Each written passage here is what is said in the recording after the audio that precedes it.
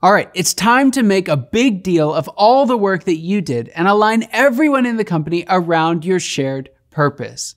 You're not only going to tell everyone where you're going, but you're also going to invite them in to help you get there. This is fascinating stuff.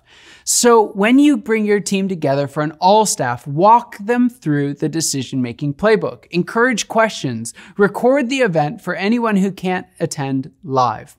Now, I'll offer one word of caution for your first Post Offsite All Staff meeting. Leave your mission, vision, and values out and start with your goals. Now, I say this because the first time through the mission, vision, values exercise, teams tend to be overly flowery and aspirational. They often land on what they want to be true, not necessarily what is true.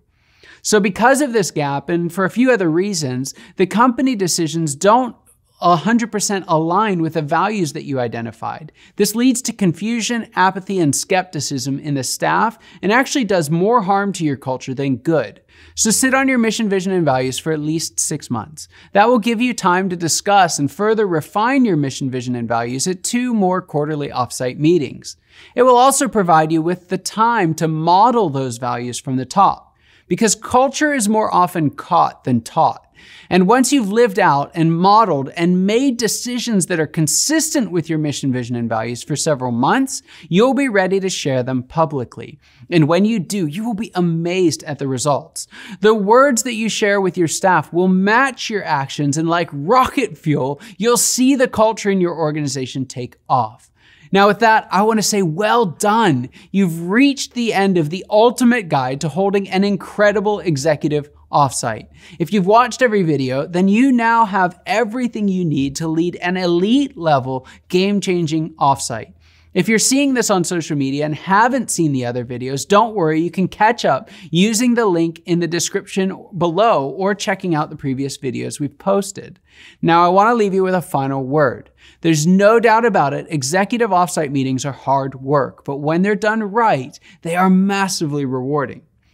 When it comes to creating clarity and momentum in an organization, I've not found any other practice that holds a candle to a great offsite meeting cadence. You've prepared well, you've had a highly productive meeting, and you've communicated the results clearly.